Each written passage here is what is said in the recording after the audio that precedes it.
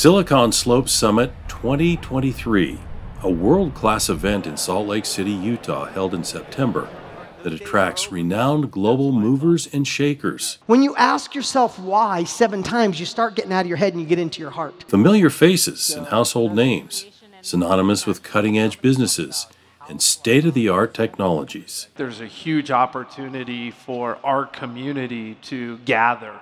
At this year's 8th annual event, professional success in his own right, keynote, Elder David A. Bednar of the Quorum of the 12 Apostles of the Church of Jesus Christ of the Latter-day Saints earned a doctorate in business, taught business management at the University of Arkansas, was a consultant for Walmart founder Sam Walton, and served as president of Brigham Young University, Idaho. Elder Bednar sat down with entrepreneur, billionaire, and owner of the Utah Jazz basketball team, Ryan Smith. Please welcome Elder David A. Bednar and Ryan Smith. Elder Bednar, you grew up really in the business world, in the professional worlds, in academia. You specifically chose to study organizational behavior. What intrigued you about that? When I served as a missionary in Germany, the focus was helping people to change from the inside out as they learn the principles of the gospel of Jesus Christ. Organizational behavior primarily is about helping people change from the outside in, and you need to do both in most instances. So that blending has always been fascinating to me. Everything that you do and believe in is this education piece. Help us understand why this is so important. Education is a key that opens the door to growth and opportunity. And when I'm talking about education, I don't limit that to just school. If you're relying on what's in books and what other people tell you, you're dependent totally on them. When you don't know what to do, can you ask the questions? Can you dig and research and come to know what you need to do? That's what education is. You take the school to a 4-year university. Yeah. And I think BYU Idaho's let out a lot with Pathway and some of the others. Could you share your vision for that? Sure. It never made sense to me that we would have a few brick and mortar institutions bring a few students to those places in a worldwide church where there is such a crying need for the key of education to open doors of opportunity. So that's the birth of Pathway, to leverage those resources at these institutions so that they're blessing people all over the world who would never have the opportunity for education, not just school, education. If you were to put time frames in, and you're really working on something for so many people so far down the road, how do you think about time? We're always thinking 20, 30, 50 years out. Presently, the church has 17 million members. We are in more than 180 nations around the world. By 2050, 2075, 30, 50 million members of the church. You can't run all of that out of Salt Lake City. We have 23 areas, kind of the world divided up into areas. There's an area presidency in each one. And a big thing that we're focusing on now is how do we get more of what we do in Salt Lake into the areas? Not because it has to address cultural needs, that's not the driver, but these are the people closest to the action in the best position to be able to address the needs that the people have. You're getting a lot of heat for people telling you how to spend the money of the church. How do you think about what everyone else wants to tell you how to spend on? Let me address 2 things. We have 4 overarching responsibilities. The mission of the church is to help people learn about and live the teachings of Jesus Christ, to share that message with the world, to strengthen and unite families, and to care for the poor and the needy. Now, we do this all over the world. So in terms of scope, that's the answer.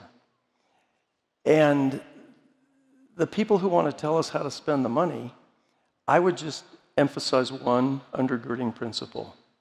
The assets of the church are primarily income consuming.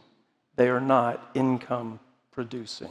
You feel like it's prudent and wise and I think it would be imprudent and unwise not to have a reserve.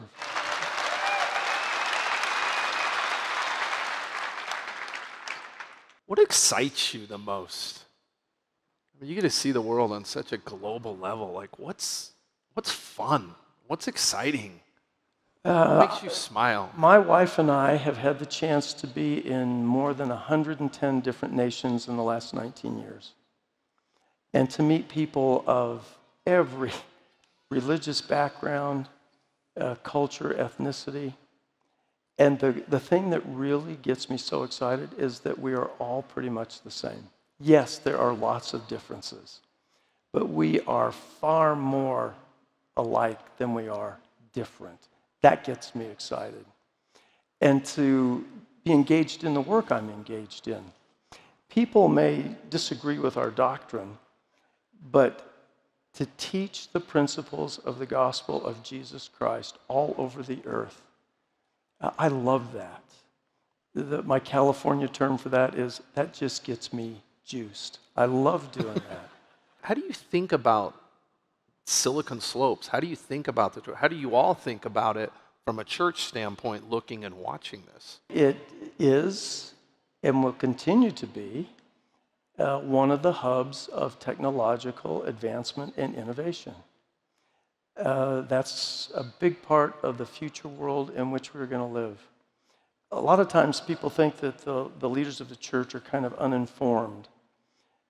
We have lots of opportunities to learn from some of the best people in the world about artificial intelligence and some of the latest technological innovations. There could be few things that would help the work of the Lord advance more rapidly than that kind of technological breakthrough with translation. Let's talk politics. You talked about us being more similar than we are different. And I've definitely heard the church's counsel is like, we want everyone to choose and align with where they feel, but be informed. You could say one thing to this audience about your view of that. What would it be? The thing I would say about the politics is that it's very polarizing now. And people are really kind of gravitating to one of two extremes. In the last General Conference, President Nelson talked about peacemakers.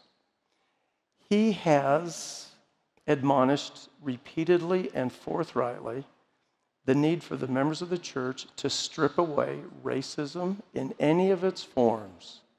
He's done that repeatedly. He's talked about the need for civility. He's talked about the need for people to find common ground instead of just accentuating the places where we differ. So if we stop yelling long enough to listen, I think we can work some things out.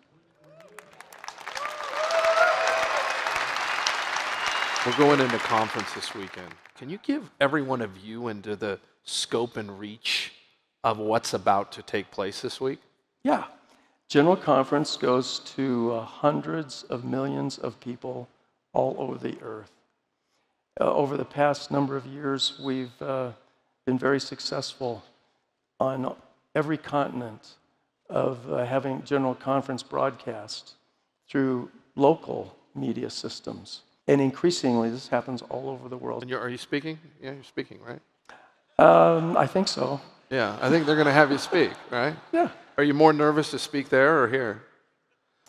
The honest truth is, I get juiced about it.